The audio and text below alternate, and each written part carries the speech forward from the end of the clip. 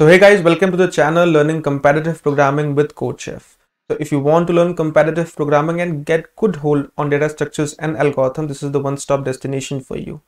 Every week there are several videos coming on for the CodeChef contest as well as a lot of videos for the explanation of difficult concepts of competitive programming. So if you are new to the channel, then please do subscribe to the channel and turn on the bell notification. So myself, Chirayu Jain, I am a CodeChef educator. The problem that we are going to take today is pair me, and it has the code that is SUMPOS, and the prerequisites of the problem is none. Okay, so let's discuss the problem statement of the question pair me. So basically what is given is chef is always trying to find the pattern within the integers, right? Today chef has three positive integers, right? And he wonders if any one of them can be written as the sum of the other two integers, right? So basically we have been given three integers. Like here we can see there are 5 test cases involved. So what are the test cases? We have been given 5 entries, right? The three positive integers are present in the 5 entries. So it has been mentioned in the input that first line will contain 5 test cases, right? And each test case contains a single input of 3 spaced integers that are x, y, and z. Right. So in these 3 integers, we need to find that whether one is the sum of any other 2 integers. Right. So for example, here we can see that the 2 is the sum of the remaining 2 integers, that is 1 and 1. 3 is the sum of the remaining 2 integers, that is 2 and 1. Here we cannot find any integer which is the sum of the remaining 2 integers. Right. Here also we cannot find, because the sum of 100 and 100 is 200, not 201.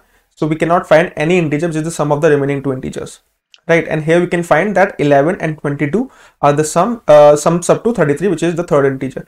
So accordingly, we need to output that if any integer is the sum of the remaining 2, then we need to output yes, otherwise we need to output no. So this is the question. And in the input, we have been given that what are the entries that we have. In the output, what we need to do, we need to output that if it is any one of the integers sum of the remaining 2, then we need to output yes in caps, and otherwise we need to output no in caps. This is a question, and it is a very simple question.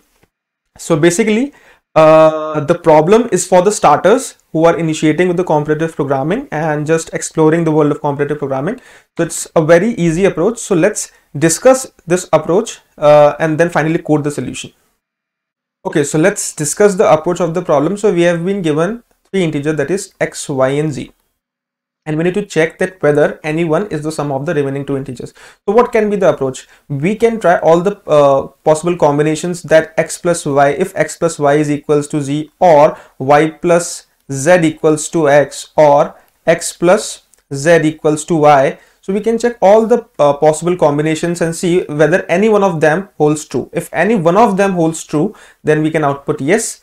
If none of them holds true, then we could output no. So this is the first thing that we can do while reading the question, right? But a more efficient approach or a more simpler approach would be that the integer which is the sum of the remaining 2 must be greater than the integers which are present, right?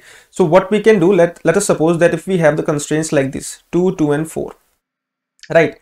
So first of all, what we need to do, that to check whether an integer is the sum of the remaining 2, we can sort this particular array, because the number which is present at the last would be the greatest number, and it is only the number which can be the sum of the remaining 2, because it is the largest number, right? So it is only the number which can be the sum of the remaining 2. So what we can do, we can sort the array out and then check that the first and the second value sums up to the third value. And if this condition is yes, then what we will do, we'll output yes, otherwise we'll output no.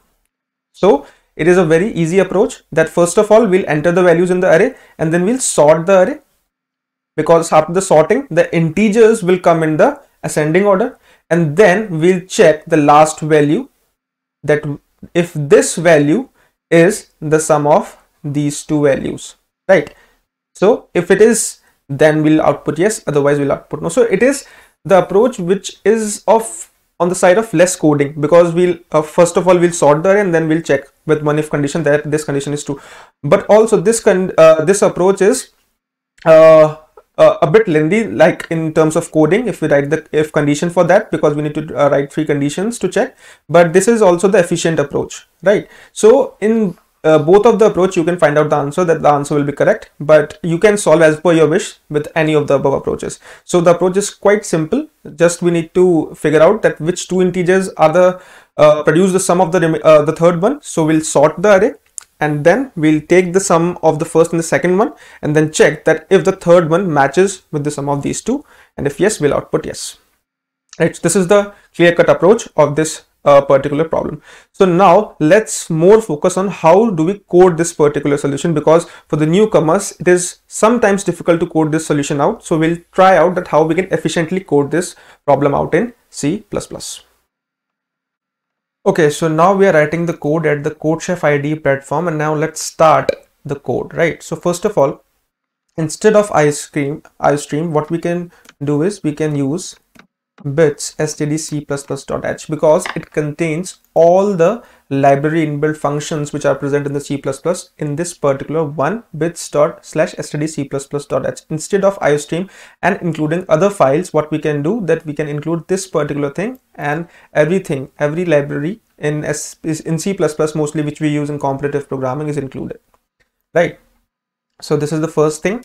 Now what we need to do, first of all, as mentioned in the problem, we need to have the test cases. So we'll enter the test cases, right?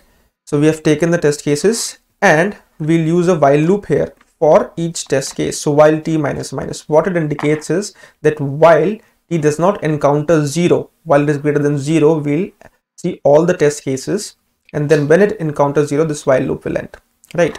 So in this particular thing, in each test case, what do we have? We have 3 values. So the first approach will be that if we can take all the 3 values, that is x, y, and z, and check all the conditions, all the combinations that we have figured out in the approach. But what we can do is we can take the array, because the constraints are pretty low. So what we can do, we can take the array of size 3, right? And for each value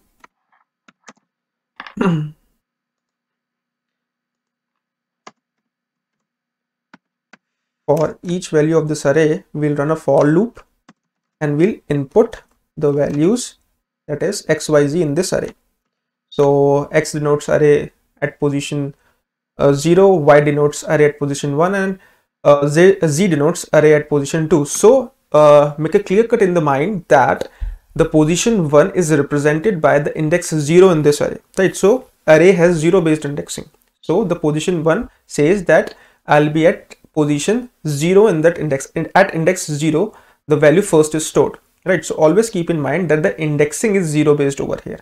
So when we are inputting the value, we are initiating the loop from 0. So at position 0 the first value will be stored, at position 1 the second at index 2 the second value will be stored, and at index 1 the second value will be stored, and at index 2 the third value will be stored. So this is clear that the array has 0 based indexing. Now what we need to do, we need to apply sorting. So simply we'll use the sort function, that is sort, and what we'll mention, array comma the signature of array and its size, that is 3, right? So the array will be sorted in the increasing order, and we'll get the maximum value at its last, right? Now we'll apply a simple if condition, that is if array at position 2 at index 2, that means the third value, is equals to the values of first and second, that means the first and the second value which are at index 0 and at index 1. So that means the first two value, the sum of the first two values is equal to the last value, that is the third value. What we'll do, we'll output yes.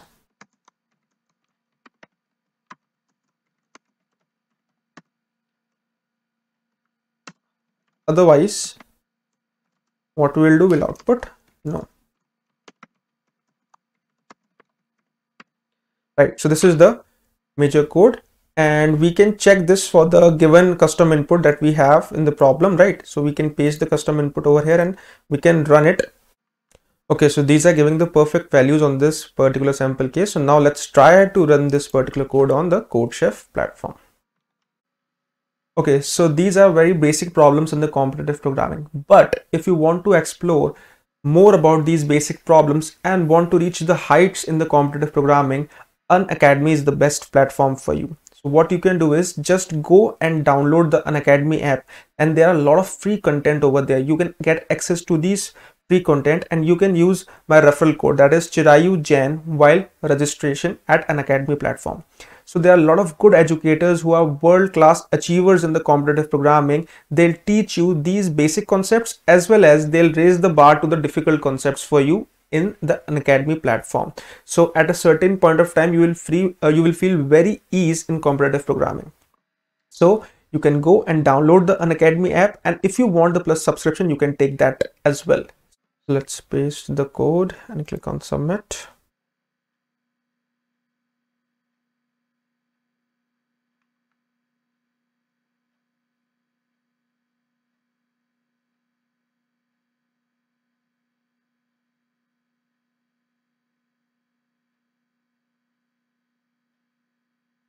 And the solution is accepted.